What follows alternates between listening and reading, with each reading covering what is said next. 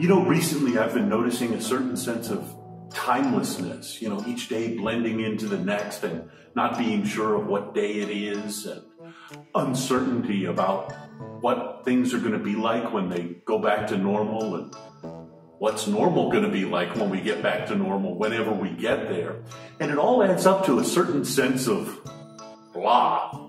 It's hard to get motivated or excited for anything. And it's that sense of being stuck.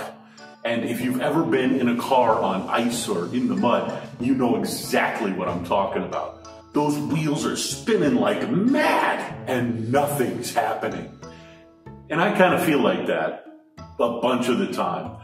What I found when I'm in that place where nothing seems to be going right, and nothing seems to be going, and I can't get anything started, and I just kind of can't be sure if I care, the best thing I can do is to try something completely different.